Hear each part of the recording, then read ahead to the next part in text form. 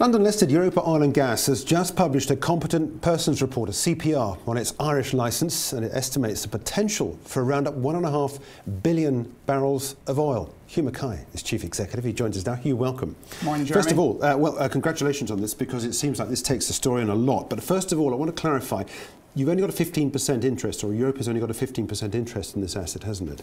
That's correct. So we've got, across the three prospects in licence FEL 313, there are 1.5 billion barrels of gross mean unrisked prospective resources. So our 15% share equates to 225 million barrels net to Europa unrisked mean prospective resources.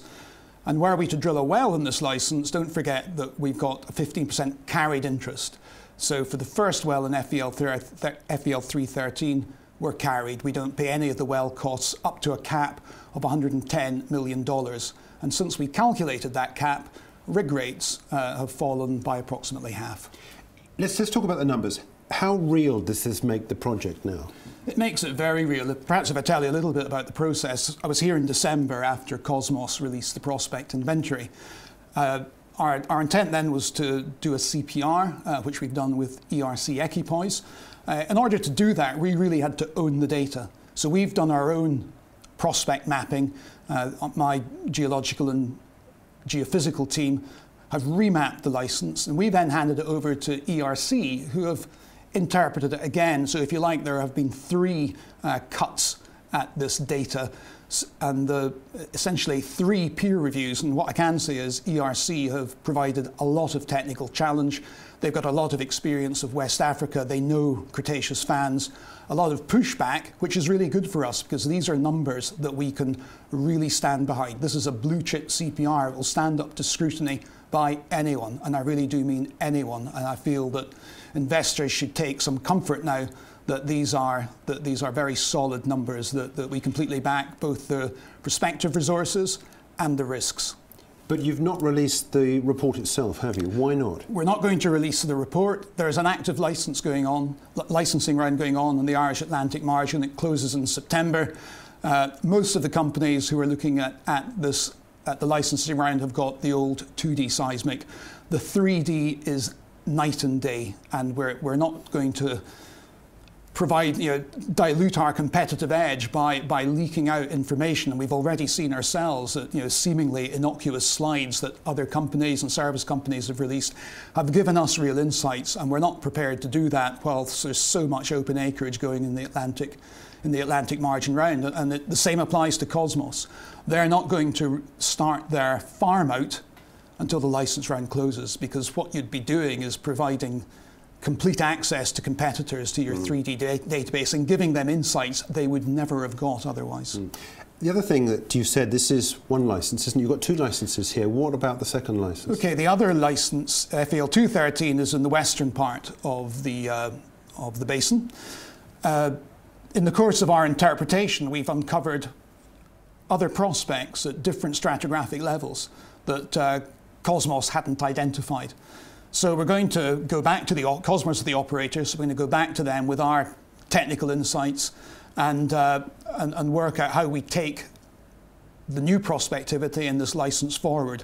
And then we'll do a CPR on the whole lot, but rather than drip feed out resources for FEL 213 in dribs and drabs, we're going to do it once and do it right, and that will be later on this year after we've had a technical rewiew with the operator, Kosmos. So what then, let's get the diary open and look at the stages then for the rest of this year. What should investors be aware of coming? Okay, well, in terms of what next, in the very short term, I mean, normally Europa has typically done its own work on the value of the Irish assets and given the market an NPV 10 per barrel that they can assign to the resources. And if you imagine, if you multiply 225 million net unrisked prospective resources, you can get a very large number. We're going to get ERC to calculate that number so that not only do the investors have a figure on resources and risk that we can stand behind, we'll also have that on value, and I hope to get that out towards the end of the month. The Cosmos farm out, as I said, that's going to start in September when the license round closes. So we're doing a lot of work right now supporting that license round, and that closes in September, and I hope that awards will be in the first half of 2016. And Cosmos have indicated that drilling might be in 2017, given that they're, with the delay to the farm out process, then they can't drill in 2016.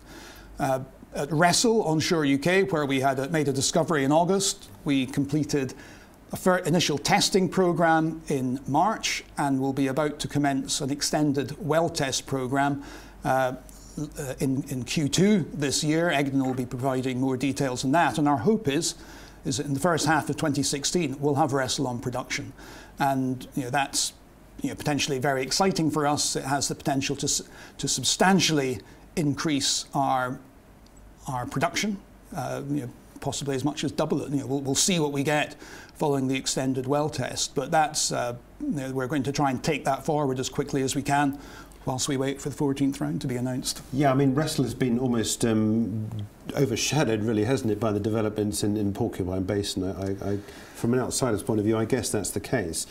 I mean, you talk earlier on about value, what it's going to bring to the company in terms of value for the business. Here we have Europa Oil Gas, 7 pence a share, 16 million pound market cap. How do you set one against the other with this large amount of oil that's under the Irish Sea that EOG owns? Well, I would say that the value of our Irish assets isn't reflected in our share price. Now, of course, I would say that, but I think now that we've got the CPR and risks, and shortly to have values, then I think the market will start to see the proof in that. I mean, assuming that Cosmos were to drill in both licenses, the value of the carried work programme alone is £20 million, and the risk value of the total assets is probably 10 times that number. So we're not even close to the range that Ireland could be. But I hope, as time goes on, that the market has more confidence in our numbers, and also, gets more clarity on Cosmos's drilling intent. Then we'll start to see more reflection of the value in Ireland. But you're right, we're almost a schizophrenic company. We've got, reserves that we're going for onshore UK, which are sort of 1, 2, 3 million barrels, and Ireland, which is 1,000 times that. And I can imagine that investors find it quite difficult to get their head around, the assets in the UK, which are important. We can operate them ourselves. We can bring on production ourselves.